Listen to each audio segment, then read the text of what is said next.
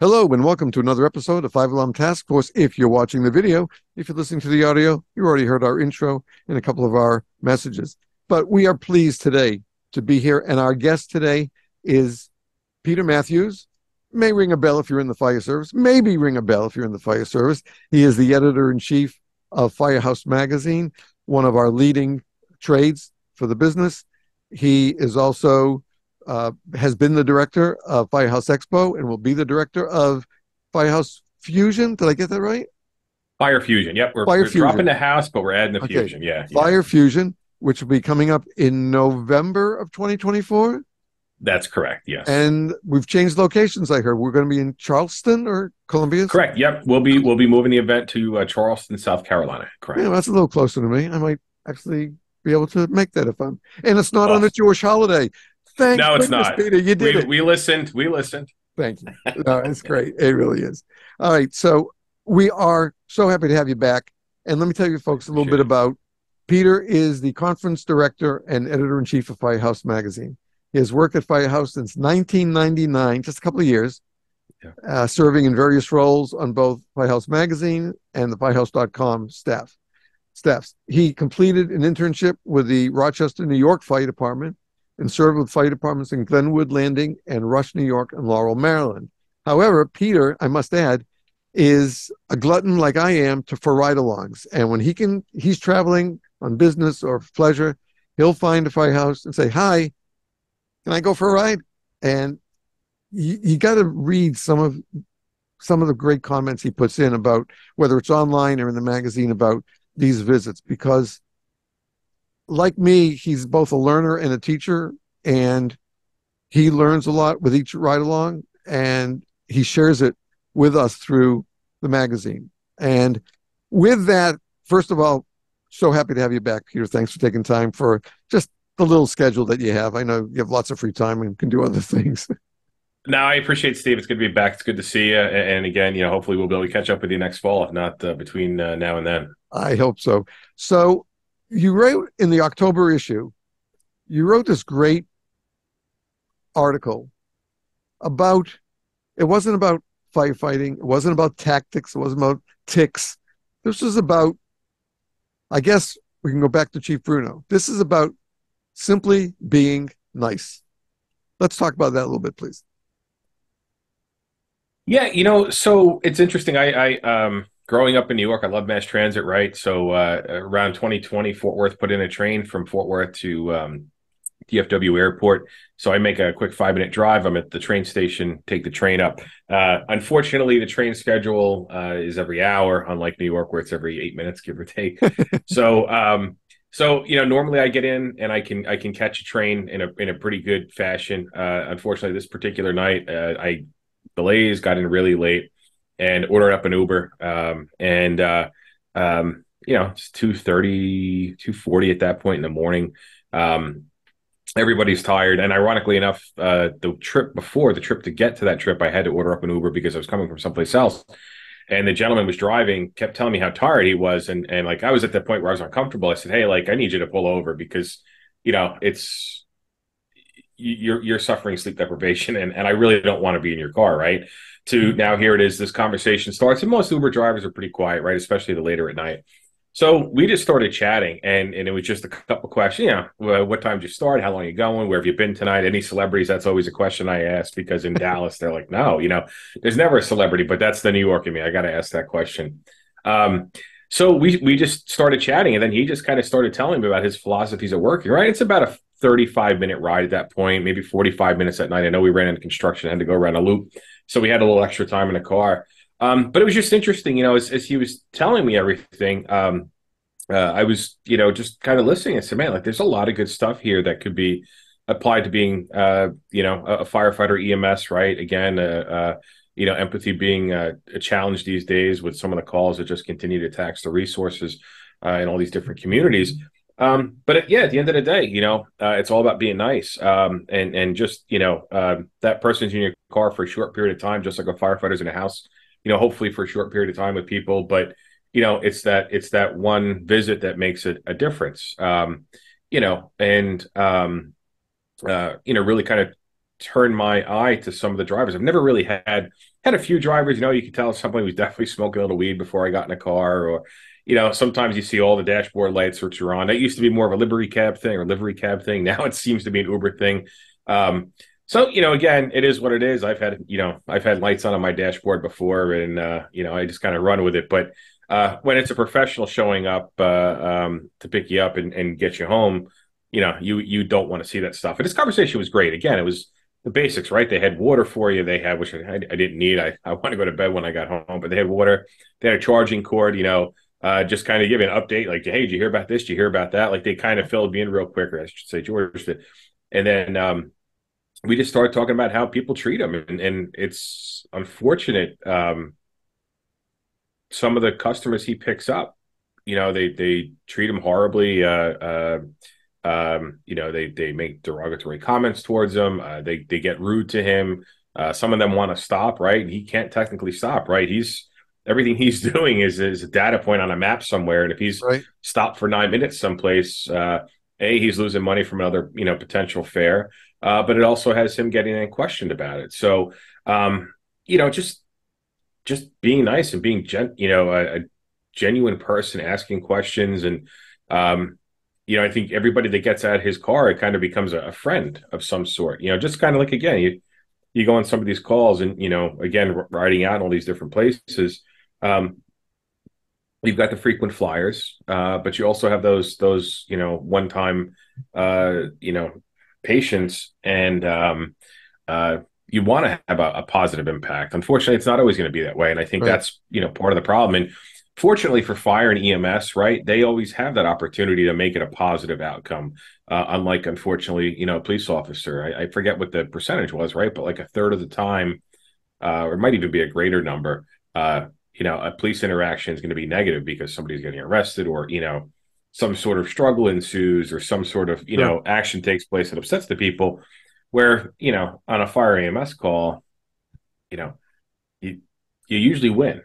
Usually win. So even if it's a loss of a house or a home or an apartment or whatever it is, usually you can find some sort of light at that end of the tunnel, whether it's bringing out a purse or some family pictures or a safe. There's something where that's going to be the one thing they remember you by for the rest of for their lives. So Right. And it's funny because I wrote back to you after I read the article to tell you that when we went up in August to Boston, which was my first time traveling in over 2 years because of the illness, and we took a lift from our home to the airport, and then we used Lyft all around Greater Boston. Even though for part of it, I mean, I had a rental car, but there were times we had to use Lyft as well. And when we got back here, we had a problem because we were told to go to one stand to be picked up, and it turns out that it was someplace else. And so I was able to reach the driver, and he says, "Don't walk. I'll come to you. Just stay where you are, and I'll come over there." And he yeah, came in, got there, got out of the car, put it out his hand. I goes, "Hi, I'm David. I'll be driving you today. Let me help you get the bags in and stuff like that." And then we took off, and it's only maybe at about, depending on traffic, a half-hour drive from the airport to our home in Northwest Broward. But he said, "Where'd you guys come from?" And we told him, it was a family wedding in Boston. He goes, "Oh man, that's one of the cities I really love to visit." He goes, "I'm not sure I live there after living in Florida, but I love to visit, Boston and New England and be up there in the fall." It's so nice, and just led to other things and why he's driving at his age, because he's putting his fourth daughter through college. wow, And he said, I work a regular 8-9 hour shift during the day, and then 5 nights a week I drive just to bring in that extra cash to do it. But we had pleasant conversations about family, about friends, a little bit about the world. But the ride was over, and to me it was like moments, because we had such a pleasant conversation with him, and my wife yeah, was part of the conversation, and we asked her what she thought about this. It was wonderful. And we had used our kids were still, our daughter and son-in-law were still living in the Lower East Side. We would use Uber up there with them, and I didn't like my daughters necessarily getting into a car with a stranger like that. But she said, and he said, no, it's fine. We use it all the time here. It works great. And so Yeah. we started picking up on a little bit. And instead of paying, $30 a day to park the car at the airport, I paid a little more than $30, and two of us got the ride to the airport. Yeah. So it was worth it. But to make it but I think, I'm a big follower of Chief John Vance and Josh Bloom and Nick Brunacini on the B Shifter. But what to me is the most important thing they teach is what Nick's late father did for us in the fire service. Because I used to read his article every month when Dennis, may rest in peace, first published Firehouse Magazine. It was in the firehouse, the volunteer firehouse where I was, and I would make sure when it came in, I want to grab it either first or want to be last because I want to read Chief Bruno's articles. And Okay. that's what instilled in me what he said about the job we have to do. Yeah, it can be a dirty job. It can be, as you said, a frequent flyer. But our first requirement is to be safe getting there and be kind to the people who are going through whatever it is the callers we're answering. Yes, we have work to do, but that doesn't take away from us being nice to the citizens who called us because we work for them. Yep. Yeah. And unfortunately, I guess over the last, maybe 2 years or so, I mean, we've seen a handful of news stories, that actions are being caught on film and whatnot, which again, I think at this point, if you're not aware that somebody's filming you somewhere, that you have to be aware that today, right now, before the next call comes out. But it's interesting just to go back to, you're, going to the city, right. And I had a hard time switching from a taxi to an Uber. Right. Because I was big business, and the taxi drivers are, but the taxi drivers are usually independent and, they're already paying a huge sum of money for a tax license every year, just for the pleasure to drive you or the ability to drive you. So it was interesting because one of the things I learned, and I live here in a college city in Fort Worth, and, there's been some stories, about people not getting picked up or people picking up the wrong people, and it's a positive, it's a minus, right? The big positive is everything that driver does is recorded, right? So, if there's some actions that should be taking place that shouldn't be taking place, they can tell what's going on. So, there's that. But what I'm realizing is a lot of these people are doing the hustle, right? And actually, when I used to live in Minnesota, I had a Shay cab was the driver at the time, and she lived like 2 miles down the road. I usually took the 5 a.m., 6 a.m. flights, which always a good idea until the night before. But she was solid, right? And like literally, it's just I was looking for a driver when I got divorced. I didn't have my regular driver, and it just was a waste of money to park at the airport. So I was following her on Twitter. We started, I started having her pick me up all the time. And like, no matter if it was 1 o'clock in the morning, 3 o'clock in the morning, like, and I still follow her on Twitter, and like, she's the epitome of customer service, right? Like, she's following your flight. She knows when you're coming in. She knows about you, especially if you're obviously a repeat customer. But she makes that arrival from a 3 a.m. flight, or having to get up at 4 o'clock in the morning for a 6 a.m. flight, makes it just a little bit better, right? Starts your day off really well, or end your day really well. Door. So,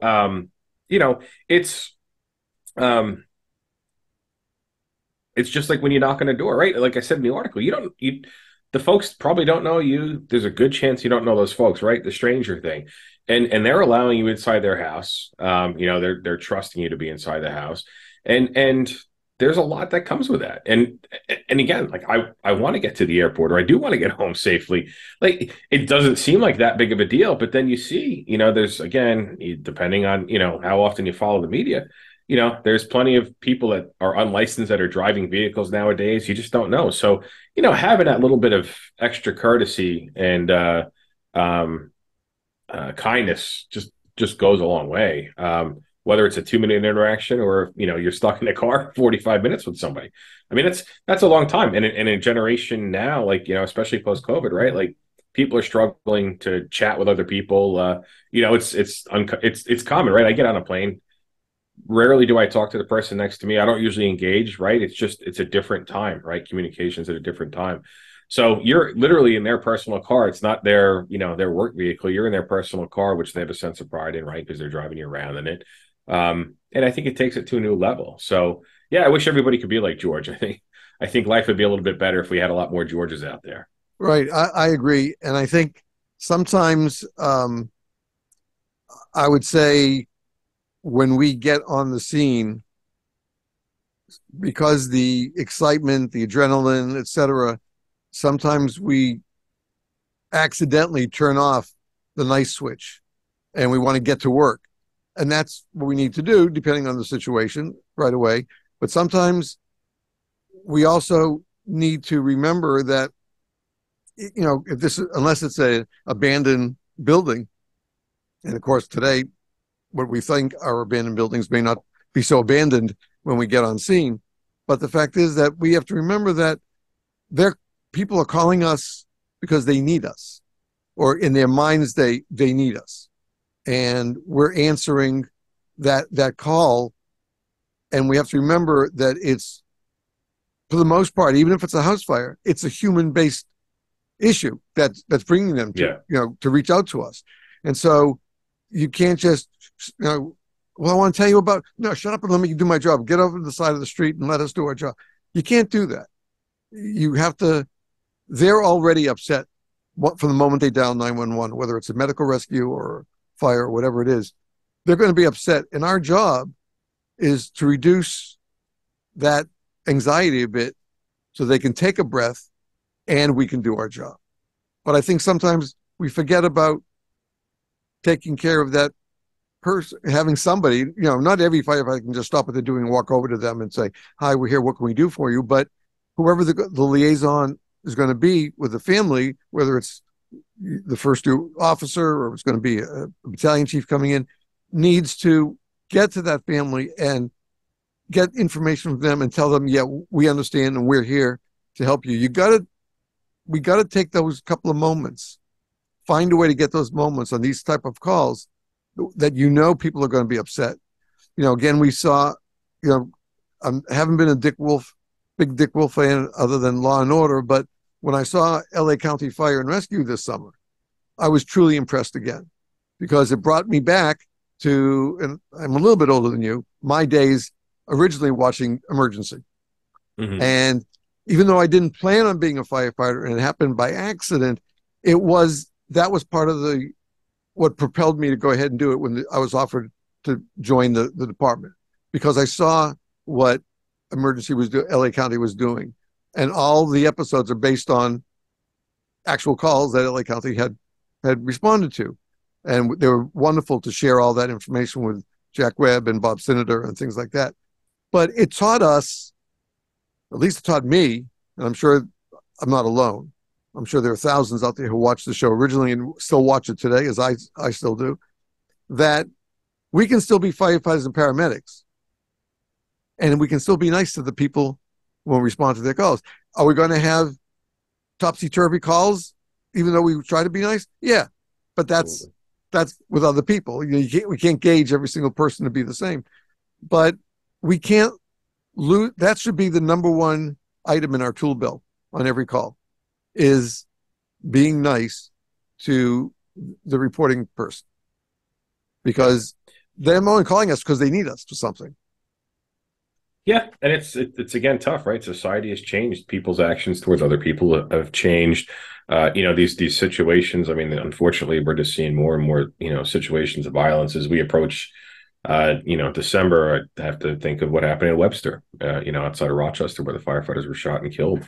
And interestingly enough, right, like something similar happened to my father when I was in elementary school, and the school next to my father worked for transportation department, so his office was right next to my school. So every time, we were at lunch at recess, I'd bounce over and see him. And one day they had a call for a nosebleed, and ended up, my father just, like normally would do, right? Walked over, went in the house to see what was going on, knew the family. And the gentleman pulled a gun, and he was just not happy with life. And my father was able to talk his way out, right? I remember they pulled us out of the school. They put us all on the other side of the school. Nobody knew what was going on. And again, listen, it's that once in a lifetime call that we hope nobody gets, but we're seeing more of that too. So I get it. It's tough. You have to go in guarded, but also open at the same time. I'm actually working with somebody right now on just an article about what to do after a fire, right? Because again, uh, people have to get back, right? They got to get back. They got to decon. They got to get their rig in service, right? There's a lot of stuff to do, and I'm not saying I've seen it happen. I've heard a couple stories. I've heard some folks that have told me when I tell them where I work, and you're like, oh yeah, my house burned down, and then they left, and that was it. And like we were waiting for Red Cross, right? And again, like even that Red Cross has changed since COVID, right? A lot of places they don't necessarily go out to the scene anymore.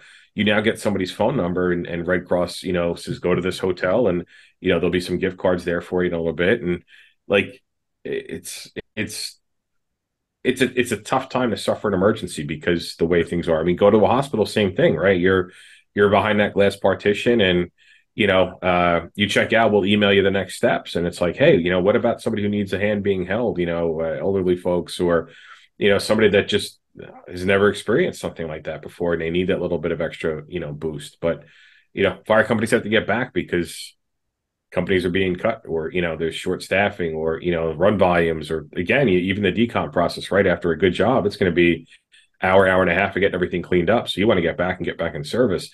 So you tend to take up a lot quicker than in the past. So even something like that is leaving a fire. Like that's just an article that we're working on right now.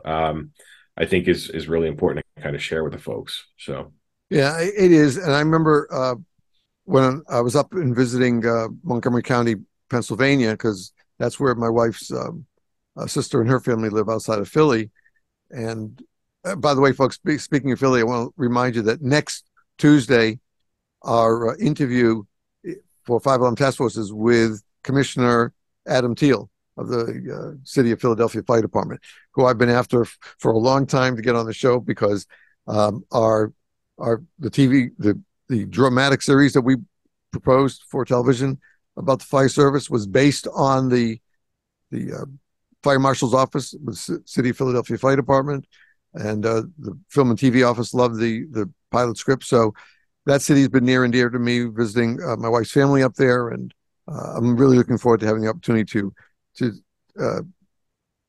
interview him next week. Now, one of the things that he is also big on is the whole concept of customer service, and I've a number of the chiefs that have been graciously accepted my invitation have talked about that as well, and that because that is what we do. We give customer service. The difference is that we may just not know our customers in certain circumstances. If you're in a big city, maybe there's a chance you might run into somebody. But if you're in a smaller community or you're in a volunteer community, Park Bay, there's a good chance you're going to know people that you go to help. And that happened when I was in upstate New York. That was because of my position in the synagogue. I knew a lot of people in our fire district, even though it was a small district, but I probably had in the 3.5 years, I probably had over a dozen calls to people's homes that I knew. yeah, And one of them was, unfortunately, it was a fatality. We couldn't revive the gentleman, but the family was so relieved that I happened to be on that call because they knew me from the synagogue, and they knew that not only did I work hard to try to resuscitate the husband and father, but they knew that ritually I could help them while I was there, just taking off my helmet, taking off my bunker coat. And then I became Steve, the synagogue guy, and was able to help them through what they had to go through. And, for the next year and a half, I kept getting cards like every 6 weeks or so, thanking me for being there and helping them out. that's nice. And, you couldn't pay for that kind of response. It's just because we were nice. And I think that Chief Bruno's lessons need to be the very first thing we discuss when we do a training. That our first job in our communities is to be nice to the people we serve. Yeah, there are going to be people, as you said, there are going to be crappy calls and very troubling calls, and calls that we need help from our brothers in blue and our brothers in green and white. But we still have to be nice, because if we're not, again, if it's a small town, everybody's going to hear about it. Yeah. And yeah. if it's a larger place, the chief might wind up hearing about it. So, and not that we did something wrong, it's just that person was in a foul mood and took something we said or took something we did in the wrong way, and then they complain about it. And we've all gone through that. This is part of, as you said, part of life. But I think that it's incumbent upon us as public servants. Again, doesn't make any difference if you're career volunteer or part pay, even WUI. We are public servants, and that's why this article hits so deep for me, because it is so important, especially as you just said, today. Today's a different world than it was at January 1st of 2020. Everything's been turned upside down. We in our generation never saw anything like this for the most part, and we were running around like chickens with our heads cut off in the barnyard. So that article really made me think that the best way is that if we just start off with our first step being nice. We can do everything after that, and we're good. We know what our jobs are. We do the very, very best we can. We always give our best. But if we don't take care of our client at that moment, then we lose our credibility. And the last thing we want is for them not to want to call us. Because they had a lousy meeting prior to that. Yeah. And they really, the second time they really, really need us. And we just have to remember that. And I think that's who we got to be. Yes, we're professionals. Yes, we go through hours and hours and hours of training, hours and hours of practice, classes, conventions, local, regional, national, to learn and learn and learn. But the basic, you're not going to open up a can of frosting and just eat that. Right? We bake a cake and we smear the frosting on the cake. So you can't just be the one thing, because you're dealing with people 99% of the time. Yep. Yes, we all have animal calls 99% of the time. Let's start out by being nice about it and go from there, and learn from Peter's article in the October issue of Firehouse and what we've talked about today. So remember that, please. It doesn't hurt to be nice. It doesn't cost you anything either. Maybe a few seconds, a minute or two. But boy, the return could be amazing. And that's the key. We have to remember. All right. So let's move on now. And let's talk about another issue that you and I have kind of touched on. And the magazine has been doing a great job covering both career and volunteer issues, because right now, both of our ranks are sorely depleted.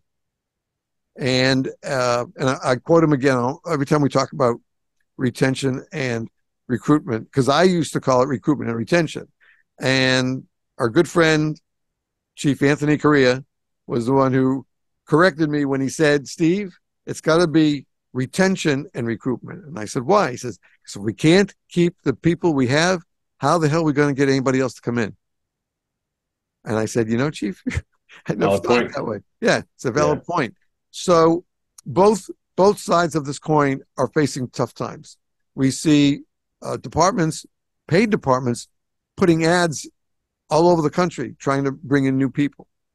We see the NVFC, the National Volunteer Fire Council, working their tushies off to help, again, prepare materials that volunteer departments can do. You and I both know that the concept of volunteerism has changed dramatically over the years. I started back in the mid-'70s, where you were almost deputy king if you became a volunteer firefighter in these small communities. You were in that town, yeah, and the community was always backing you up. They had your back. They cared. Society has changed. My day, yes, my wife worked, but we didn't have any kids, and I worked 60, 70 hours a week at my job, but still donated my time to the fire service. And I think that today, we find most married families, each parent, probably both parents are working most of the time. At least one parent is probably doing another part-time job, and maybe the second one's doing part-time as well as full-time. And the kids, well, they have all these after-school programs and stuff like that, but then they have their homework and stuff. It's difficult for a parent to break away to volunteer today.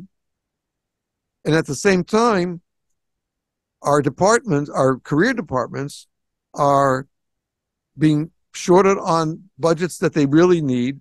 They don't have, we saw just what happened with Atlanta, where thankfully the trades and general news picked up how difficult the situation they were in with not having equipment they could use, and how it was raising response times and other problems. And last week, we got to see the good news that the city of Atlanta created a tremendous grant for both the fire service and their police department, which were sorely needed. But Atlanta's still a big city, and they put up a lot of money. So how do you see and that what we can do to keep the people that we have, encourage them to stay? It doesn't just have to be, we'll just give them a bigger check. Yeah, we'd all love to do that if the means were there to do it. But the communities are being very didactic about how much money, how much taxes they want to pay, and how much they want to pay for their fire service or police coverage, things like that. So they don't want to see budgets go up by $10 million, higher than the previous year. So we're caught in almost like a sticky spider web. How do you see us being able to move through the crisis that we're in? We'll start with this topic now. We'll take the break during it, but I think it was apropos to move right into this because again, sometimes the people who are against us getting more money in our department are people who we service and may not have been at our top game when we helped them. And they see that as, why should I give them more money? Because they weren't able to help me when I was here. So why are they going to help anybody else? So what's your opinion there?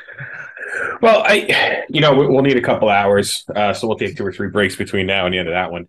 So, it was interesting. I was at Wingspread in July of 2021, and that was it's every 5 years a group gets together and really they deep dive into the fire service today and 5-10 year look.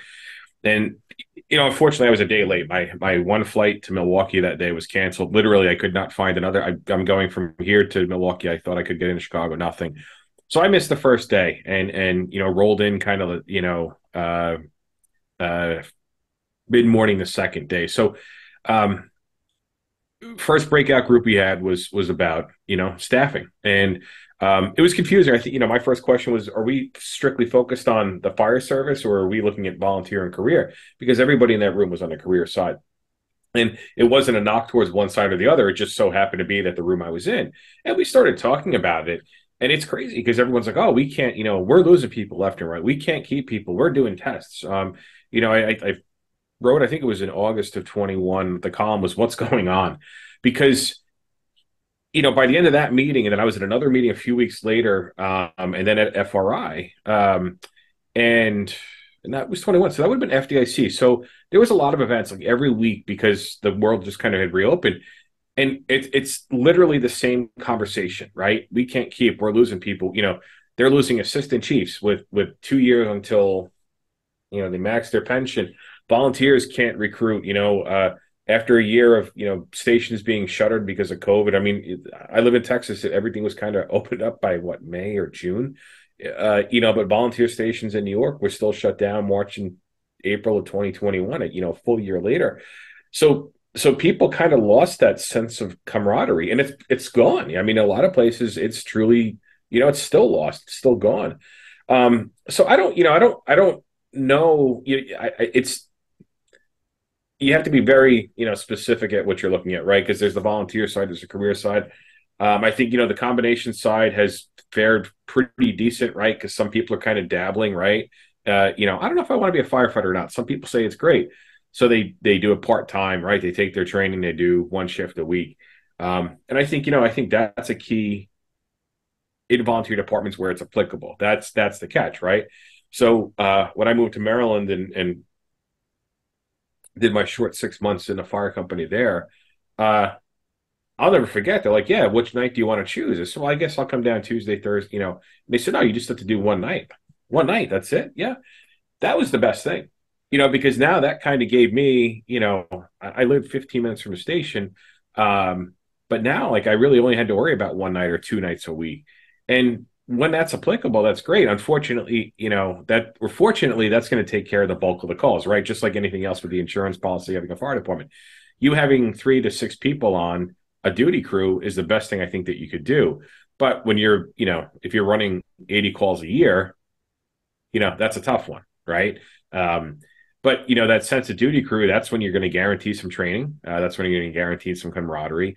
You're going to guarantee, people are being brought up to speed as to what's going on. You guarantee staffing, and that's what it's about at the end of the day, right? It's about responding to that emergency. So I think duty crews where applicable is really a really good solution on the volunteer side. Um, you know, uh, Jay Jester, he's out of Maryland. He wrote a great article. It was brief, but it was about one of his classes that he does, and it was called "Taming the Tigers of Transition."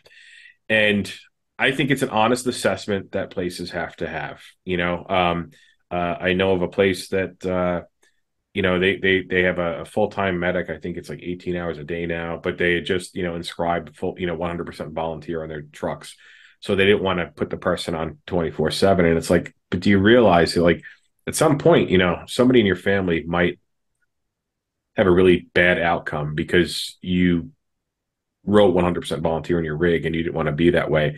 And there's nothing wrong with it, right? Again, I mean, coming from a family of volunteers, it's great, but times have changed, and you have to look at that. And Jay's piece is great because it really, you have to ask those hard questions, whether you're a chief or you're an incoming chief. Um, you know, um, I couldn't tell you how many times this year, it's got to be 20, 25 times. We've seen departments primarily in the Northeast shut down, right? Whether it's an accounting issue, whether it's a financial issue, whether it's a lack of certified, firefighters, whether or not there's accountability to the community. Now, listen, there's some of that, small town politics, there's nothing you can do. But when there's an accounting issue, that's where you take that 26-year-old or the 32-year-old and let them be a fire chief or an officer, and let an older person in the community, who doesn't necessarily want to be an active responder, take on that role. I mean, and that's not anything new. But I think right now, if you want to sustain a volunteer model, that's one of the things you really have to do. You have to shop for the board of trustees or commissioners, or the e-board or whatever you want to call it, the administrative side of the department. You have to look outside. Don't bog those folks down. The folks or the parents where my folks live, they do like a pizza sale, right? They have no restaurants in there. They have one restaurant, but it's like kind of open, kind of closed. It's never really. I've never been by it where it's open. But the fire chief said to me one day, he goes, "Yeah, we've got the best pizza in town." I said, "Really?" He says, "Oh, yeah, absolutely." And he goes, "And then when we sell wings, we have the best wings in town." I said, "Really?" Well, come to find out, yeah, it's because it's the only restaurant in town. But think about that. I mean, that's 5 or 6 days a year. These people have to take off time from their jobs, take away a Friday from their family, and all the prep work that goes into it, right? On the Wednesday and Thursday before, and then Saturday having to come back and finish cleaning. But they want to volunteer, they want to help, but then they have to find the money, and that's a broken system. And again, I don't know there is no answer, right? I don't think anybody has that, because every single community is different. What I've seen here in Texas is these emergency services taxing districts. They seem to work out pretty well, right? It's kind of a win-win. So recruitment is key, but I think Tony definitely has it right. Retention is the best thing, right? Why spend time chasing people that you have to train when you can spend that time retaining the people that are already trained? And on the career side, I think it's just, I think there has to be a lot more transparency in the hiring. I mean, I've heard what I would deem a nightmare story, right? Like a firefighter shows up and it's 5 o'clock and he's asking his officer, like, "Hey, where's it's his first shift." He says, where's my replacement? Where's my relief?" And they said, "Well, be here about 6 o'clock in the morning." And I said, "Well, when we were in the academy, we left the firehouse at 5. I didn't realize we work overnight." Like, "Yeah, man, it's a 24-hour shift." and within 2 weeks, that guy was off the job because his family didn't want him, away at nights. And uh, I mean, that's a worst case scenario, but it's happened more than once. Right. So you have that, but then you also have, the glitz and glamour of the backdraft poster type job. When in reality, it is the, pulling a kitten out of a sewer, or, again, is it fulfilling? Yeah, but it's not what it was. And then in places where you have fire-based EMS, I mean, you see a lot of that burnout, right? Because somebody being stuck on an ambulance, and I shouldn't say stuck, but assigned to an ambulance for 12 or 15 years. Um, there's got to be some give or take. And I was at an event, it was actually a virtual roundtable during COVID. So I asked this chief, he ran a pretty big fire-based EMS system. And I said, like, what do your engine and truck and rescue firefighters do during the day? Like, do they get time for PT? Yeah. Each company has 1 hour, figure 45 minutes of PT, followed by 15 minutes to get showered up, get cleaned up. Where they're pretty much out of service. I'm like, wow, that's pretty cool. So what about the ambulance? No, no. Their their goal is to keep that ambulance on the street, as much as possible. I said, well, don't they need that? And they said, well, and the chief, I think he kind of realized, like, hey, you're right, And he goes, well, they're getting their PT by working out, lifting people all day. But even at that point, the PT is more like just physical Exertion. training yeah, it's like, so something like that where you really, I think, places like that are running that busy, they really have to look at that, whether, they split those calls up. But, on the career side, it's just going to come back to money. And on the recruitment side, I mean, there's a city here in the DFW area. I think they ran, was it four, I wrote about it. They ran 4 tests last year and they couldn't hire 40 positions. Like, it doesn't, and I don't know, nobody could figure it out, right? Like, why Right. is it not, 5 years ago it was the coveted job, right? And maybe everybody used to say, I'm living the dream, and I work at America's best kept secret. Maybe the secret got out, and that's part of the reason why. Um, but I I just wrote in Rochester in New York, and that's going to be interesting because they're going from days and nights. I think they're one of the last departments in the country to still work, tens and 14s, and they're going to be going to 24s pretty soon. And I mean, I don't think it's going to. Everybody in the county, Monroe County, where they're at, that's career, is doing at least a 24, if not a 48 shift. Um, but I wonder what that's going to do to the department, because they do a really good job of making sure that the crews on days, are getting training, right? They might pull engine 5 out of service, for 3 hours to do, live fire training or something like that. But the city is staffed for that. Well, now when all of a sudden you have this 24 shift, this 24-hour shift, I think that, that might change some things up. And I remember one firefighter was talking about it and said, yeah, the divorce rate is going to go up in the city. Kidding, but it's gonna completely shift the way things are going. But in order for them to attain, future recruits, they have to be able to keep up with that, because right now I think they're working, like 18 days a month, right? Almost like an office job type environment. Maybe it's a day or two less. So I don't know. I mean, it just it's something the fire service has never seen, which has been the norm, right? The norm over the last 3 years is what is it, unprecedented, right? And it's still a phenomenal job. I mean, sometimes there's leadership issues, but that's going to happen whether it's an office job, a fire job, police job. Exactly. I think the best crew may be like the roadside, assistance guys, because they're out by themselves, kind of like a police officer, but they don't have a sergeant, breathing down their Right. back. Right. But it's just all changed. But the again is the accountability is greater than it's ever been. Whether it's you being on camera or you filing your reports, or with online training, there's really no way for you to miss on training. You could, I think a few years ago you can kind of skate by and do one or two things you didn't want to do, but that accountability is greater than it's ever been, and that makes it a challenge for some folks. But to see somebody walk away after a 15-year career on the the paid side, or even 18 or 19 years on the volunteer side, there's got to be a way to still keep that experience there, for when it's needed, Right. and Right. maybe they lessen the requirements, right? If you're 10 years or less into volunteers, you have to meet this requirement set, and 10 to 15 is this. And I think I'm not sure if it was like that up in Onondaga County for you, Steve, but like I think it's 20 or 25 years your life status. At that point, you don't really have to make those requirements.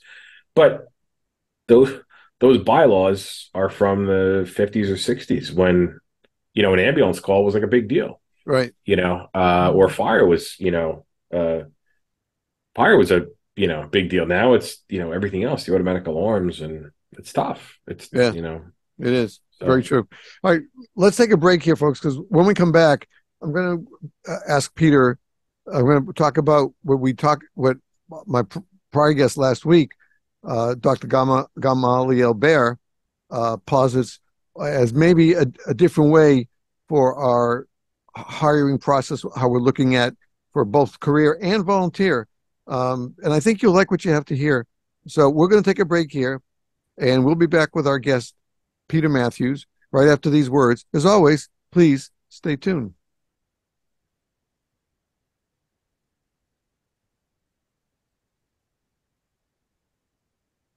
Hello, and welcome back to this episode of Five Alum Task Force. I'm Steve Green, your host. With me, my guest today is Peter Matthews. He is the editor-in-chief and conference director for Firehouse Magazine, firehouse.com. And by the way, if you don't get the daily news blast from firehouse.com, you should be.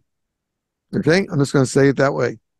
If you're a firefighter or fire buff, you want to know what's jumping off the page in the fire service on a day-by-day basis, weekday, and that is the Firehouse News Blast. Look for it. Sign up for it. It's a very important tool in our nonprofit because we're looking for the LODIs and the LODDs so that we can reach out to that injured firefighter or the family of a firefighter who made the ultimate sacrifice. We can offer a disbursement to them. So the firehouse.com news blast is something that is not just do I love reading in general, but now for the last almost 3 years, we use it as part of our research to help our brothers and sisters and or their families in dire need. So please, I can't recommend strongly enough, get this news blast. It's very important to keep us appraised of what's going on basically on a day-by-day basis. And of course, the website will even often have more information. We might get referred back there, but there may be a larger article there. So make sure you take time to go to the website, firehouse.com, as well, because there's often more there. And of course, there's lots of other stuff there. There's the training part. Our mutual good friend, Captain Mike Daly. And I heard a very cute story about your first meeting with firefighter Daly. I don't know anything about it. I know, yeah, it's gone. The memory, that's it. I'm getting older. But yeah, Mike, he's just a great guy, a great teacher. And Phenomenal. he's one of the firefighters that I've said I'd go through the gates of hell with him as my officer in a heartbeat, and to hear how successful he was. I said, how did it go with your classes? He goes, it was the best classes I ever got to do. He said, it was so big that Peter had to go find a bigger room for us because we had more people than we could fit in that classroom. We were dragging chairs across the hall. I've never done that before. Yeah, after we moved him into the other room. Yeah. Yeah. That was pretty good. And that's great to hear because not only is that great for him, but it's great that the people are there for the Firehouse conference and they're getting this from being at a national conference like the Firehouse Expo. And I have no doubt that Fire Fusion coming up in 2024 is going to be as good, if not even a notch higher than what we're used to at Expo. And I'll forever be in gratitude to Firehouse Expo because it was the one in Baltimore in 2000 where I first met Chief Dennis Rubin and the late Chief Alan Brunacini. And I was in such awe of meeting him. And it was in the hallway opportunity, but I wouldn't have passed it up because I'd been reading him already since '77. So it was great to have the opportunity to meet him and just chat for 2 or 3 minutes with him. And I think, again, we mentioned this before about being nice, but if you haven't read Chief Brunacini's books, you should. If the fire service means anything to you more than a paycheck, read Chief Brunacini's books, because you learn so much about being, not the tactics necessarily, but about being a firefighter and what it takes for us to do that. So let's get back to our discussion with retention and recruitment.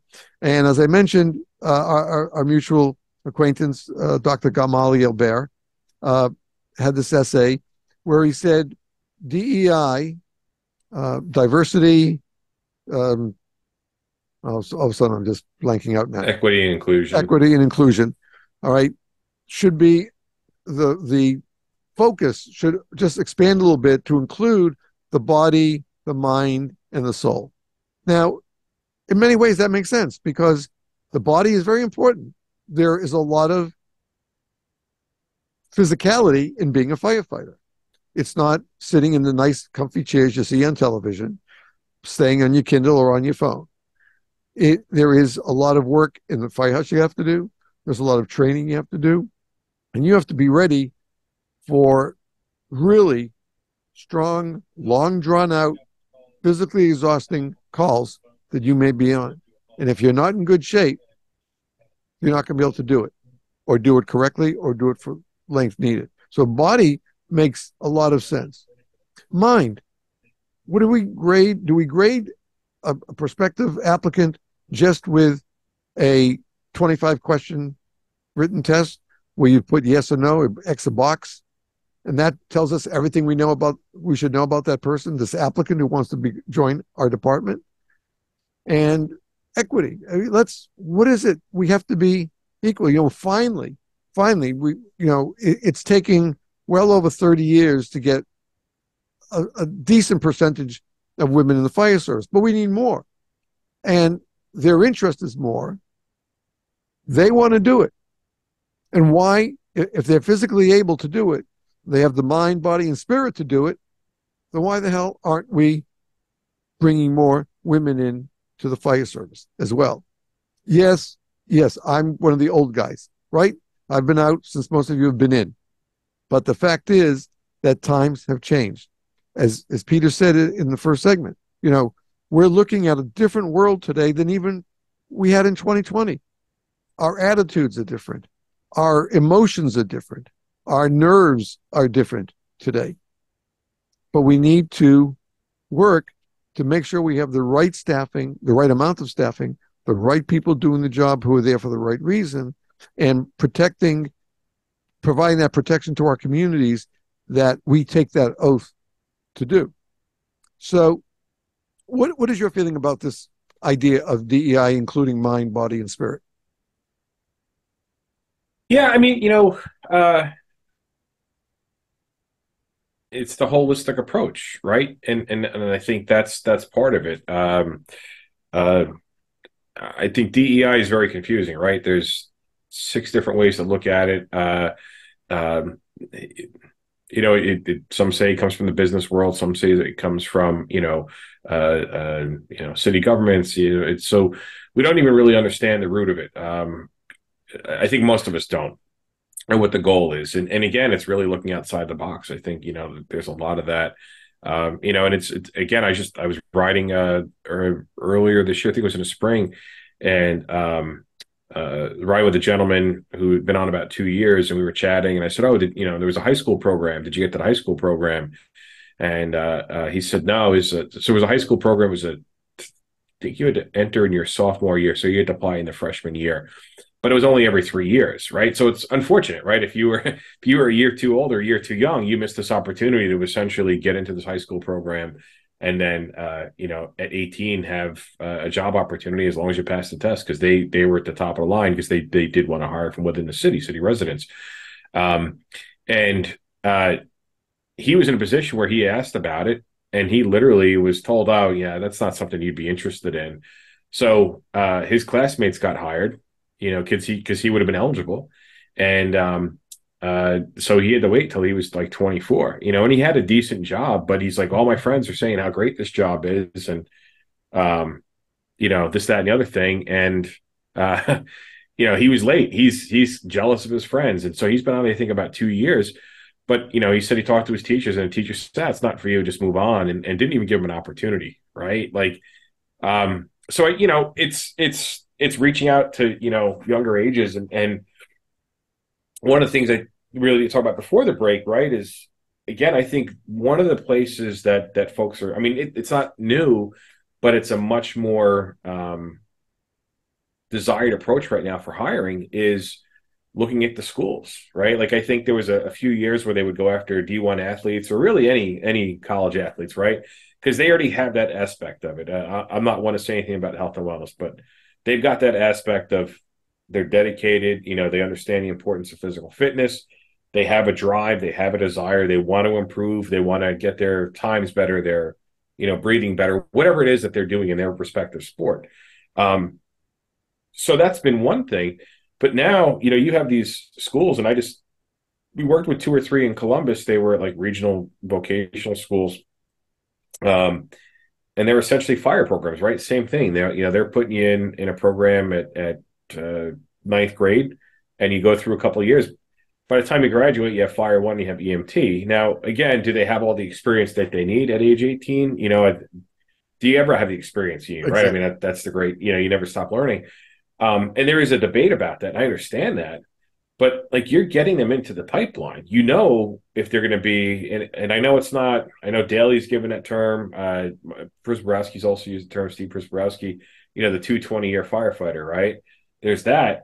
But then there's also, if you get these people at the high school level into your ranks, and that their background is what you want, that's a win, right?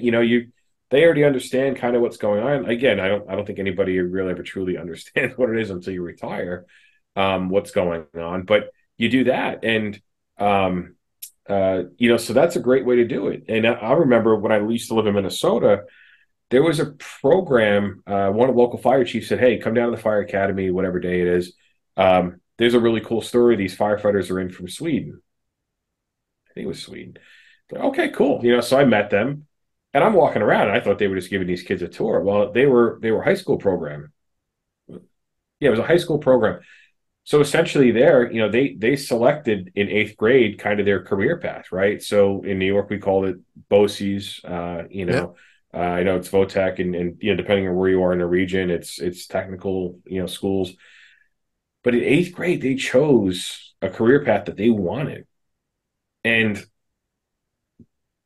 the rest of their high school career was preparing them for whatever it is, a firefighter, a baker, a candlestick maker, whatever it is.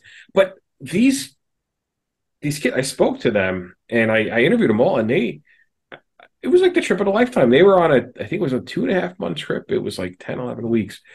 Wow. And they started in the West Coast. So they flew in. They went to the Pacific North. Actually, I think they might have been like in Vancouver, in Washington, or in Canada. I'm sorry. And they did like a week and a half of wildland, right? And then they bounced down to someplace in California.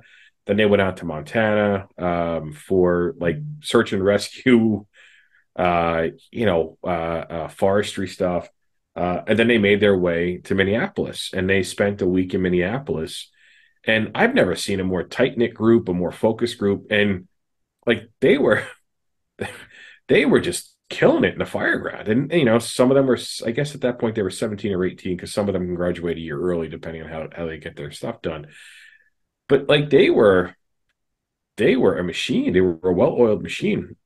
And two or three of them reached out, after the article, and a few years later, I was cleaning up emails, and I was like, hey, whatever happened? Like, where did you end up? And some of them stayed in the fire, some of them didn't.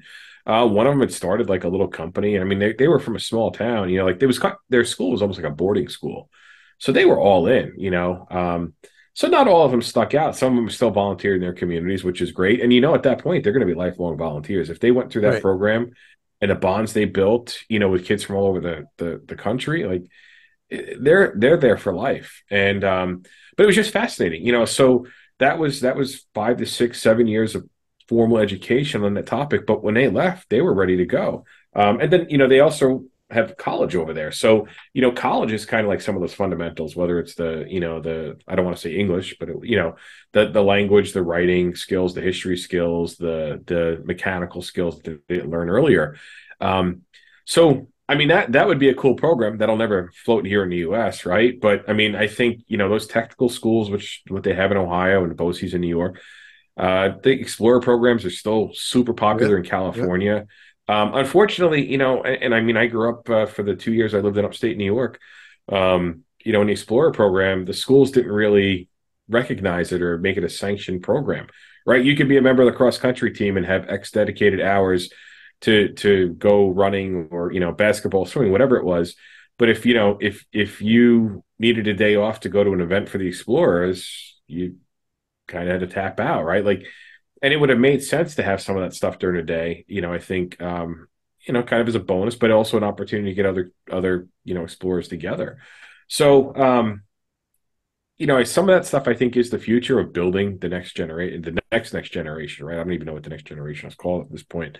yeah. Um, when you go that route, but again, I think the kids under 18 or people under 18, they're a lot more open than people over 20, 25. I mean, just life is completely different, right? Sure. And I think that's going to help as some of these agencies look to diversify their ranks. And again, I think when you say diversity, it's a scary topic because nobody knows what it means. Does it mean somebody's out, right? I mean, I remember growing up in New York in the 90s when affirmative action was coming, right? And it just kind of it set a wildfire of emotions throughout the fire service because it seemed like a lot of folks would not be able to get the job. And I know folks that never got on a job because they were essentially removed from lists. And I mean, dozens of lawsuits. I know Chicago's still going through one of their. I think they just settled that 2 or 3 years ago, but the after effects are still being felt, and that was in the 90s. So I think that's where these plans need to be a little bit more defined, and the folks that are going to be involved with it need to educate those folks who are going to be involved with it long term, not short term during the hiring process. But G's done a lot of good stuff with really looking at it because again, it's even if it's a 9-day a week job for a career firefighter, or I'm sorry, 9-day a month job, or as a volunteer if it's 1 or 2 days, like there's got to be some stuff inside of you, that triggers you for success. And then Brendan Trainer, he's an Arizona firefighter. He's a captain out there. I met him last year, 2 years ago now, and he wrote an article for us last year. And it's interesting. His company is kind of devising this new hiring process, right? It's not necessarily, you have to be at this city on this date on this time to take the test. I mean, again, some of it, in order to prevent cheating, like some of that has to happen, but they can start opening the interviews to being over Zoom, right? If you're, Sure. if you're 1,200 miles away and you want to be on that department, um, you know, so Brendan actually, he wrote the article for us. It's kind of like, it was called a new generation or new era in firefighter hiring. And I mean, full disclosure, right? Like he's got a company that does this stuff as well. But the work he's doing is helping you weed out the folks that aren't going to be successful in a job, right? Like, they've never been involved in their community. They've never done a community service unless they were required to, right? For high school. Like, and that's a wild thing. Like, oh, hey, I did my 4 community service hours. All right, why don't you come back next weekend? No, I did my 4 community. But it's again, and it's a different time now. There was a lot of stories. I read a lot of stuff in 2020 and 21. We had the downtime, right, to read. And they said that was that I guess it's the millennial generation is more adept to volunteer and give back in their community, but it's on their terms. But I was messaging with a friend of mine the other day. Like, her kid gets a cord at graduation for donating blood 2 times, right? And like I one of the things I like to do is I donate platelets, right? Like, it was this bizarre thing when my brother was the day after my brother's funeral, flying home, and Red Cross call said, "Hey, you're a perfect candidate for platelet donations. It helps cancer patients." I said, "I'll be in tomorrow," right? And that's 10 years ago, and with the exception of last year, you know, I do as many donations annually as I can. Right now they're giving us socks because it's wintertime in Texas. But they give you gift cards, they give you, gifts when you come in. Like, I don't want it. I'm strictly there because I know people need it. My brother needed this at one point. A lot of my friends have needed this. Like, sometimes you just have to do that, right? And that's if it's been missed in a generation, right? If there's a generation that doesn't pass along the importance of doing good for your community, you know, it's going to get lost, and it's not the fault of anybody. It's just not something that was instilled in them. And like, I still do like the bike trails and the walking trails here.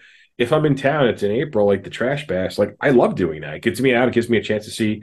You pick where you want to go, right?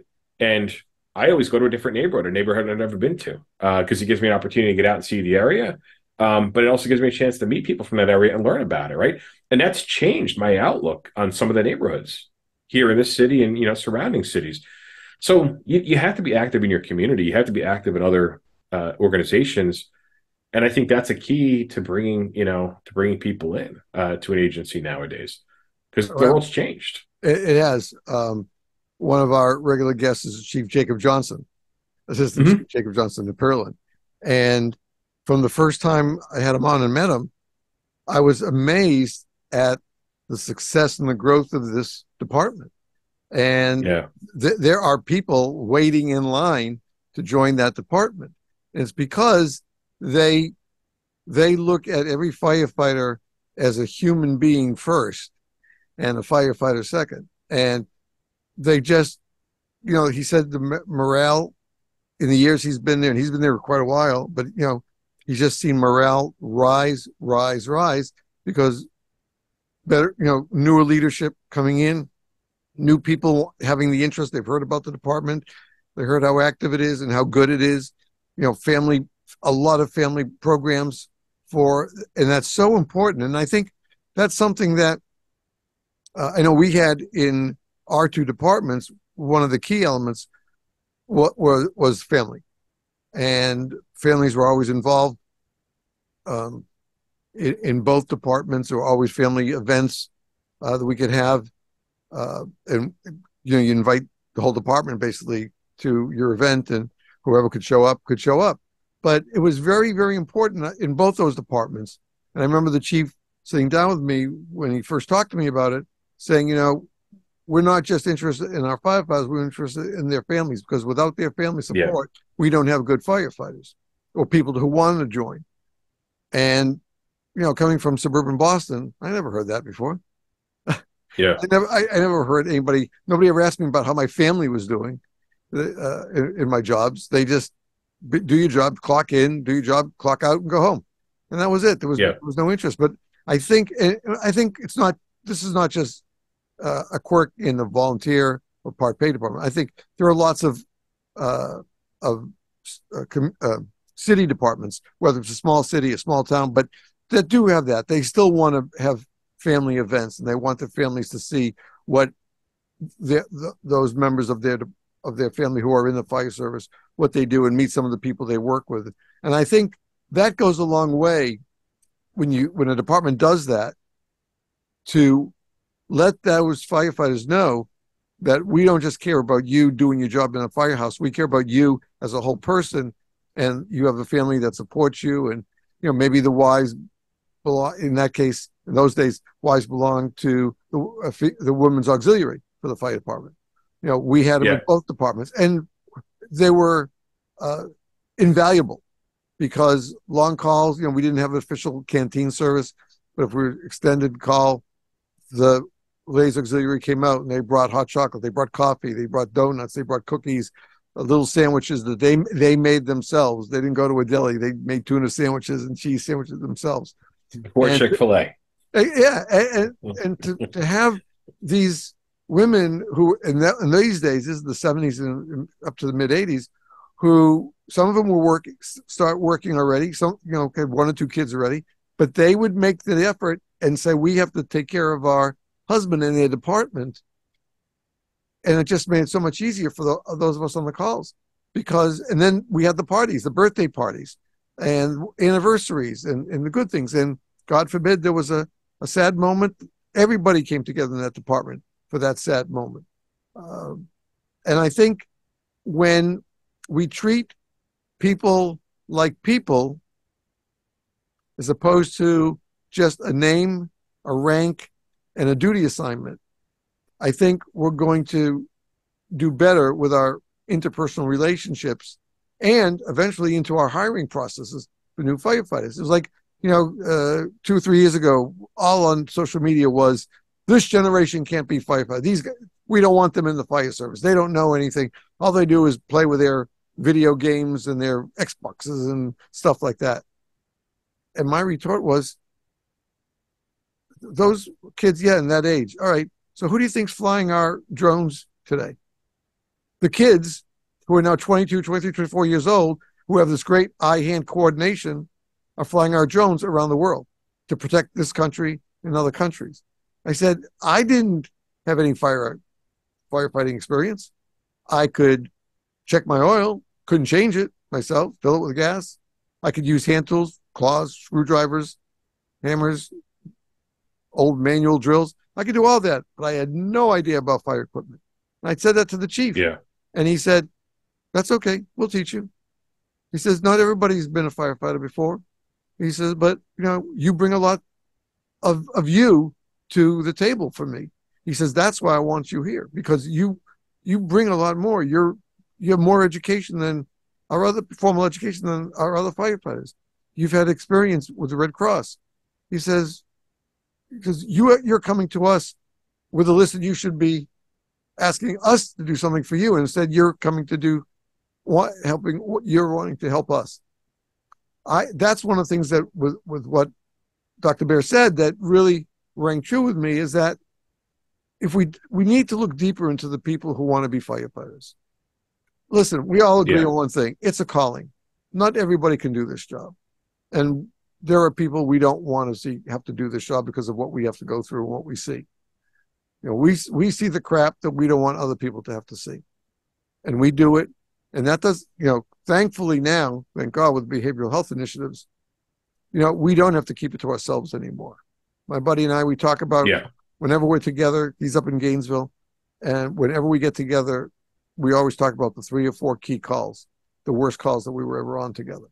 And that's our way of venting. That's how we do it with each other, because we were on those calls. We can talk about them today, 40 plus years later, and reevaluate, did we do everything right? Should we have done this? Should we have done that? We don't beat ourselves up, but it's a way for us to vent, because we're all, yes, do firefighters remember some of their worst calls even after they retire?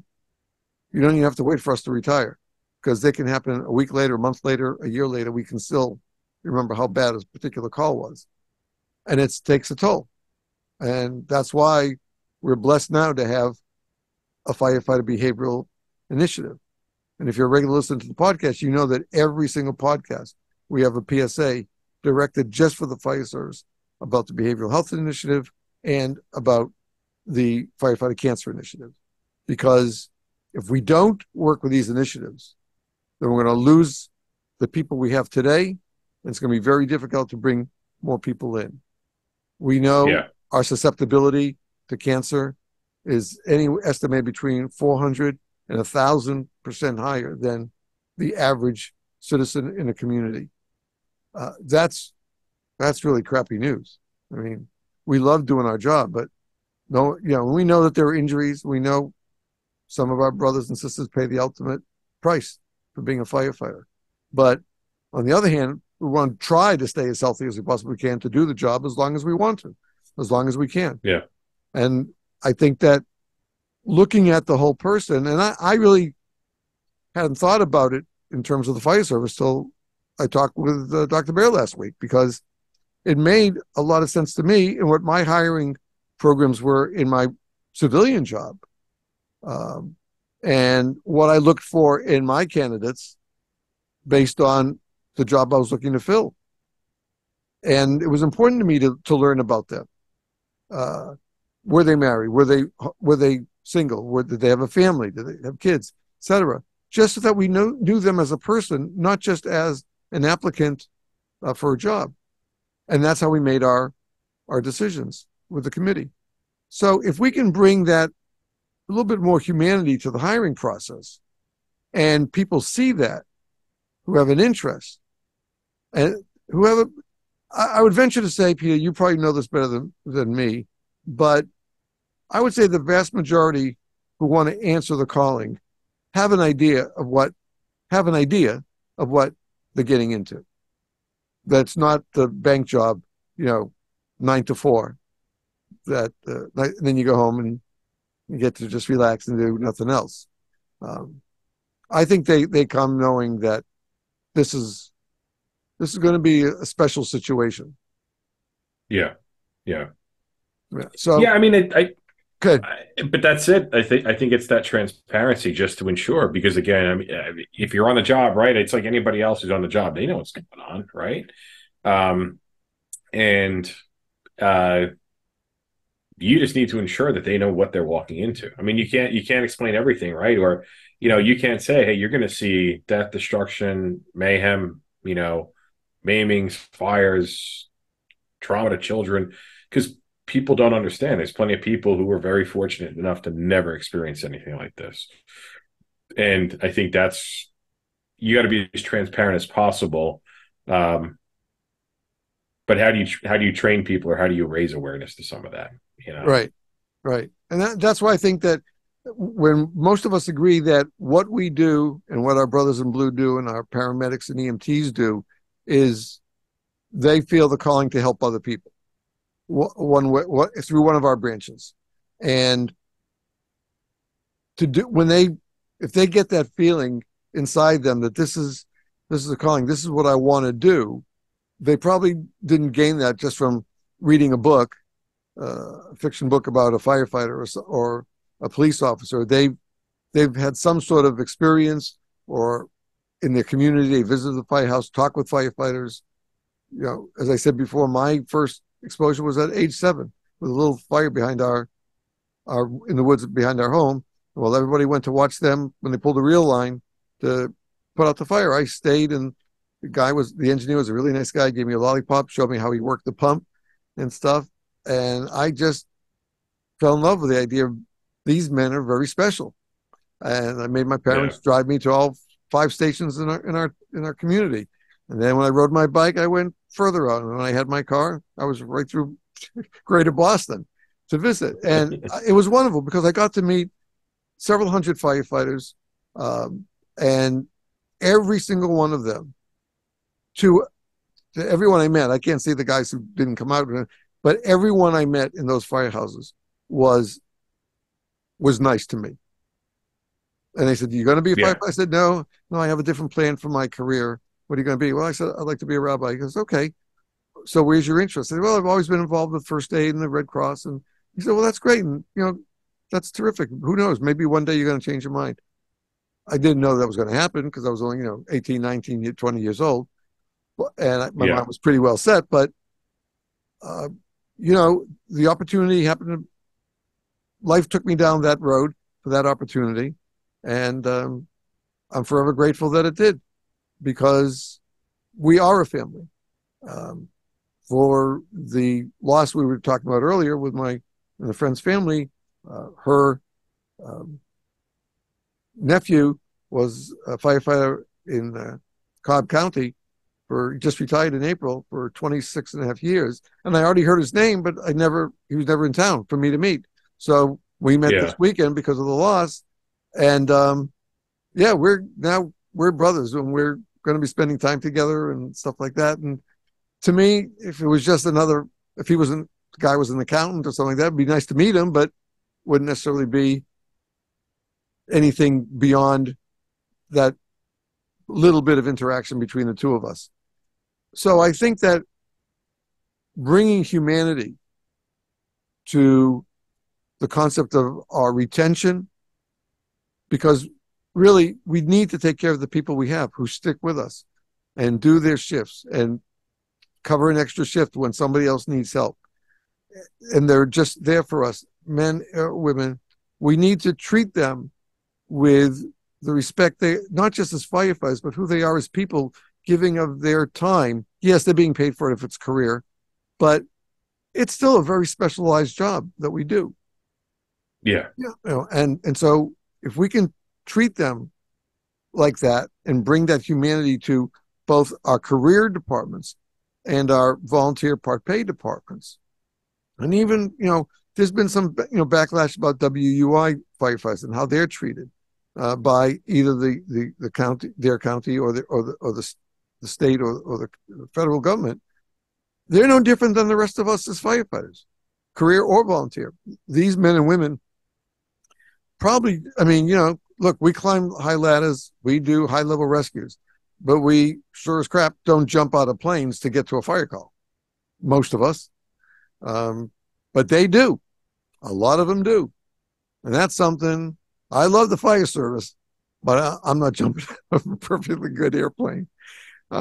So I got to give our brothers and sisters in WUI just as much support and understanding that we give all our other firefighters, because it is a hard, dirty, long haul job. And we've been on scenes for, 24, 48 hours on fires and collapses like that. But we don't spend 5 or 6 days in the same area just trying to bunk under a fir tree. Oh, yeah. Yeah. So we need to make them understand that we really care about them as people as well. And I think if we can, and I'm not saying sweeten the pot with money, that helps. But I think people look to see how they're treated at a job. I don't care what the job is. How are people treated at that job? And if you get the good scores back, the good reports, then it's a good chance you're going to take the next step. But if all you hear is the BS that's coming, that I can't take it anymore. These guys, the chief, we never see him. He's like a ghost. We can't even make an appointment to see him. It's always got to go to the BC or going to be the deputy, yada, yada. Those departments, I think, are the ones that are losing valuable personnel because they're being treated just as sticks. You put that stick on this apparatus, you put this stick on that apparatus, and send that apparatus out. When they come back, make that stick do this, make that stick do that, give them their dinner, put them to bed till the next call. Yeah. I think that's old school. That's the way it was. And many of our fathers, grandfathers, great-grandfathers were firefighters, career and volunteer, because they cared about their communities. And look, I love seeing the old pictures from New York City of the old horse-drawn wagons and the steamers coming out. I mean, that must have been phenomenal in those days.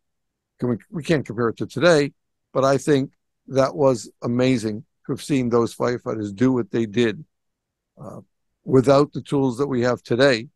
Yeah. And yet remain dedicated to that job until they retired or they passed, one way or the other.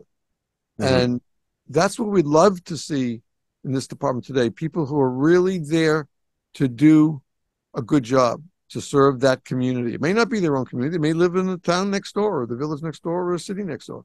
But if they're interested and they want to protect lives and property, we need to give them, I think it's incumbent upon us, especially today, with all the changes that you've mentioned and I've mentioned, that we look at them as a whole person, not just one, a blank applicant who's going to take a 25 question exam and sit through an interview with 3 chiefs, and that's it.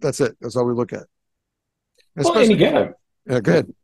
It's just any hiring process has changed, right? Whether it's applying for something even as McDonald's, right? I mean, and that's interesting. That story came up the other day in a local forum, right? It was an interesting question because they said, why are there no children working at McDonald's anymore? And it was in a forums board or threads or something like that. I forget where I saw it. But they're like, well, if you only wanted kids to work at McDonald's, who's going to be there from 6 a.m. till 4 p.m? So, there needs to be adults there, and it tends to be an older population. And they're like, well, that's a job for somebody 23 and under. And it's funny because they went back and forth. And then somebody chimed in and says, "Have you seen the hiring process to work at McDonald's now? It's not like it used to be. It's very tedious. It's very tough to get that job."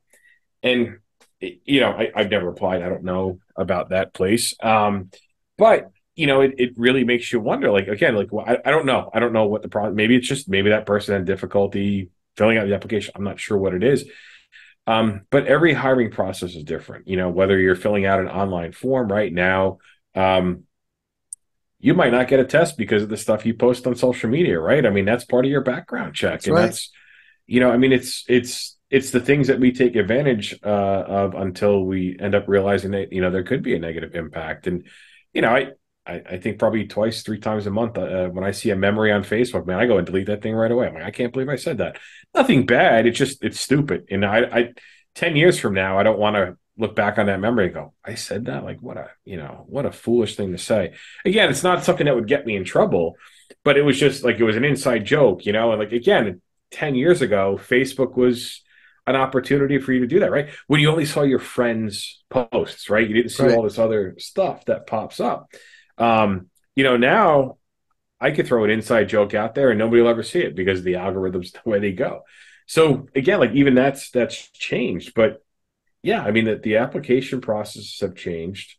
The the jobs, no matter what it is, the jobs have changed. And I mean, look how many folks, came into the fire service to get a pension on the career side. And, they're lucky if they get a 401k at this point. And, on the volunteer side, I know some areas they offer the LOSAP, that length of service awards program. Some just offer $5 for a call, $8 for training, that type of thing. And then there's plenty of people who are out there, not ever making a dollar off it, and they're fine with it.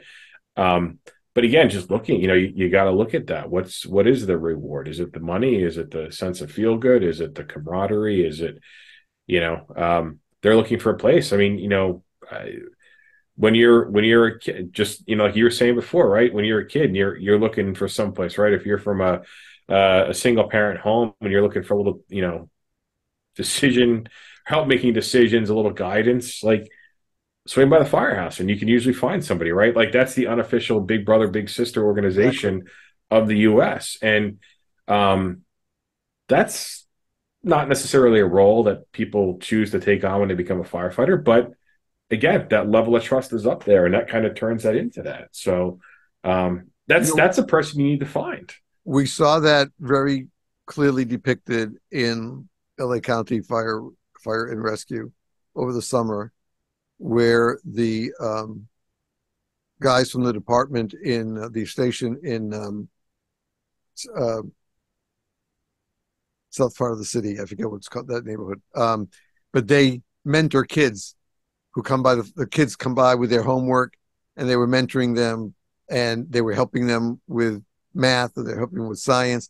And to see them sitting down, these guys with 15, 20 years in, and a kid comes up on his bike with his school book with him, and they're going to sit down to practice reading or help them with math, stuff like that. That's and then 2 seconds later, the bells ring, and they're going on a shooting 2 blocks from the firehouse. But seeing them, and again, this is why I changed my opinion of Dick Wolf's production. He had another fire show that I don't watch because of the way it depicts the fire service. But to see what he did with these episodes and seeing, and by the way, I checked, I looked at it right away and asked a couple of friends about if they thought this was canned for the show, and he said no. I have a friend out in L.A. and he said no. This is who some of these guys are, and this is what they do. When training is done and there's some free time, though, you open those doors and the kids come by after school and they'll ask for help on math, or they've told them, all right, come back to me after you get that worksheet and I'll work with you tomorrow on it. And I think that was one of the greatest representations of who we are as firefighters, being part of a community. There is, yeah, we can collect for charities, we do our holiday celebrations, but when you are willing to sit down with kids, oftentimes from broken homes, bad circumstances, who are trying to get their way through school, but their heads aren't on straight because of what's going on in their lives, they can come to the firehouse and they know that there are people there who care about them, who will help them with homework, give them good advice, how to not to join the gangs, how to be good. You can succeed, and things like that is so important. I think that would be a great article for the magazine. Find these guys in LA County who were doing this, and I'm sure it's not just LA County. I mean, Oh no. but they were the first ones to truly be depicted it just into working with the community, not just answering calls. And yeah, again, I think I was so moved by seeing that, being a teacher for well over 50 years. And I teach at every opportunity I can. I think that showing that on national TV was one of the best of any real or fictional fire show that's ever been on since Rescue 8. That's how old I am. I remember Rescue 8. But I've watched them all, and reality, etc. But this was a great representation. And if this is something you listening to, and you are a firefighter, career or volunteer, WI, you have the opportunity of bringing humanity to your department and reaching out to the community, not just for smoke detectors and batteries, but what our brothers did in LA County, making the time to sit with a kid outside the bay doors, helping them with spelling, helping them with math, a third grader, a fifth grader, a seventh grader. You can't even imagine how far that interpersonal experience could go for that child. And you could change what might be a negative because of the community that surrounds them. You might change that into the positive. Yeah. And you mentioned the McDonald's thing. When I was the administrator and triage director for a large family practice here in Broward, I needed to hire somebody new for the office. So I put an ad in the paper. You had to be computer literate. You had to know how to use Word. You had to use Access. You use Excel. So I put all that in the paper. And we got some calls here and there. And I got a call, and my receptionist answered, and she told me, line 3, pick it up in the back. Picked it up. And it was a gentleman who was asking for the job. I wanted to apply for the job. And I said, do you have computer experience? He said, yes. I said, okay, do you know DOS? Do you know Windows? Where are you? He goes, well, I run the computer on the frying machine at McDonald's. I said, what? Excuse me? You mean the cash register? He goes, no, there's a computer built in to the fryer. So I have to hit the switch to turn it on and activate the timer, and then I have to shut it off when the timer gets off. So that's all computer run. I said, okay, thank you very much for the call. I'll keep it under advisement. Now, again, in a community, we don't know how people interpret the words. Of course, that was in the days when we were all still reading newspapers, which we don't do that much more. Everybody runs to Indeed or monster.com, something like that. But I could have been very crude and rude to the gentleman, but I explained to him that really was not what we were looking for, because we're not food oriented. We are a medical office. And I said, have you worked on a desktop computer? I had asked him. And he says, no, the only computer I work with is at work. I said, okay, thank you very much.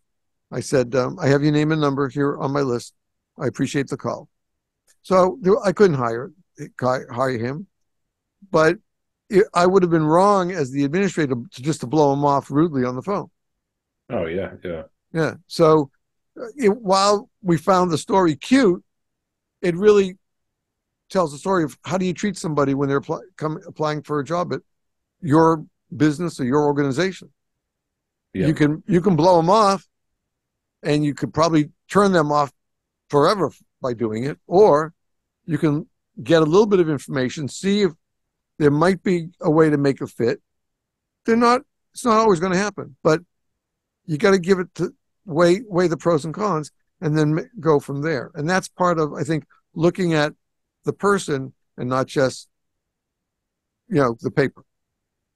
And maybe with that, if we can convince departments to look a little deeper into the people, maybe we can increase our numbers a little easier than we are having for the last couple of years. And I think COVID was the big change, but the societal change from I left, I was out, I finished in '85 when I got disabled out. So but even then, the department I was with didn't have a problem with volunteers in upstate New York. But now, they're mostly a career department with only a few volunteers. And that's changed because of society's changes. That's what it is. We money's tight. Things are more expensive, way more expensive today. And people need to do what they can to put food on the table, keep the lights on and the heat or air conditioning on going too. So people are looking for work. As we said earlier, not everyone's cut out to be a firefighter or a paramedic or a police officer. But it might do us all a little bit better to look at the whole person and change our definition of recruitment and retention and recruitment. Sorry, Chief. Retention and recruitment, and maybe be able to grow our enrollment by some decent numbers by just being more human in our search and hiring processes. Yeah, I think you're right. Right, it's like anything else, right? It's the workplace has changed, and on the career side, I mean, there's certainly a difference in the types of folks you're looking for.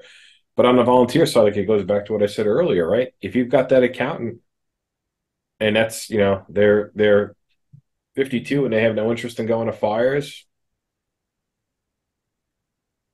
let them be a member. You don't have to buy them gear. It's not like you have to buy gear for everybody who walks through the door, and that's maybe that's the reason why departments are a mix of career, whether it's civil service or civilian, right? Because it's they're still a member of the department. It's just in a different capacity. Now, of course, rank and file, it's a different story. But I mean, you get some of these diverse communities, and like you mentioned Adam Thiel's coming on, Commissioner Thiel, and like what they're doing in that city. I was with him at an event a few weeks ago, and like they're doing so many unbelievably phenomenal things. But they've got one of the most diverse populations as a city, and there's even a few of those here in the DFW Metroplex. Like, there's one zip code at one point the chief had written. They have like 26 languages are spoken in one zip code here, and I mean, like, how do you have the ability to communicate? I mean, listen, for an emergency, I'm sure you can find an app if you know the language that the person is speaking, right? But if you need to go out and do community risk reduction, fire prevention messaging, is it your job? Yeah, absolutely. But, when you have one person assigned to 45 schools and, there's only 52 weeks a year and they have to do senior facilities and they have to do businesses and Main Street festivals and all this other stuff. You can't, and you do the best you can. And that's more acceptable in that place. On the fire side, fire suppression side, it's different. But, you have to have some of that diversity to be able to work in your community and understand, because people do ask. And, it's, I want to speak to somebody, or I want somebody who can, speak my language or understand my cultures and my beliefs. And it's tough, but that's something that is required nowadays. Most people expect that. Right. So you have to make that happen. So, well, one of the things is, you and I know, the favorite axioms in the fire service is we don't like change and we don't like status quo. Amen. Right. The both of them. Yeah. Right. So we need to change that a little bit and open ourselves up. And I think that I believe that we can make inroads with our recruitment our retention, keeping the people we have, make sure, look, not everybody's going to be happy-go-lucky, but we can keep them mostly feeling good about the job, feeling good about themselves, feeling good about their fire family, and know that they're able to spend the time with their own family as they need, getting a fair salary if it's a career department. Being a member of the IAFF is a positive experience as well. So that helps you as well.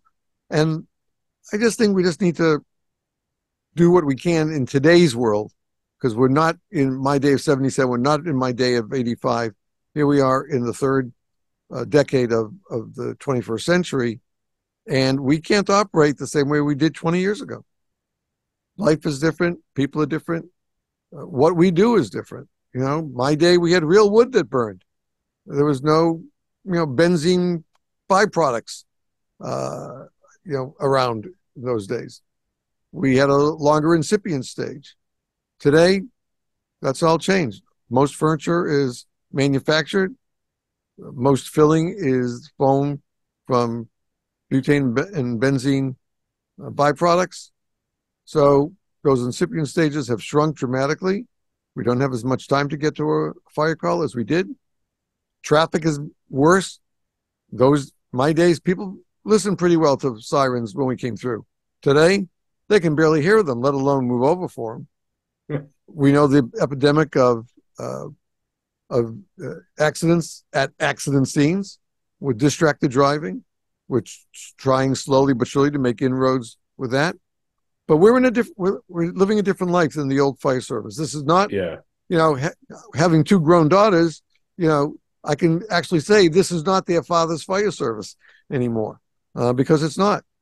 I just tried to learn what I can of today's fire service and share and bring people on like Peter and our guests to share what today's fire service is facing and doing, not just reminiscing about the old days. So, Peter, again, I can't thank you enough for taking time from a very busy schedule. I know you're here or there. I will say that I love watching the TV show, even though I watch repeats and I continue to watch them, of the Texas Game Wardens, and I get to see those small communities. But that's what I really love. Watching the ones from New Hampshire, Maine, and Texas, I really love to see those small communities, how tight they are. Jasper County, some of the others that I get to see a lot, and just how damn polite those wardens are, and how the rapport they have within their communities. That is what amazes me more, that people, for the most part, they like to see them pull up. They like to see them. And I know there are a couple of them that say, when they're finished with a call and they're leaving, they say, "Hey, you need anything? Just give me a ring." And most of them have their direct phone numbers. And I never saw that in the Boston area. I've never seen that in the Syracuse area or Greensboro area.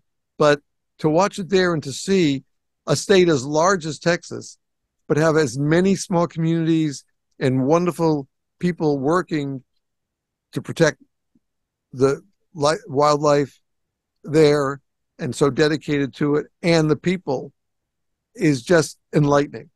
And I'm glad that I did make it down to Dallas on a travel program that I was when I was an agent, and got to see the greater Fort Worth, Dallas area, and it was nothing like I expected.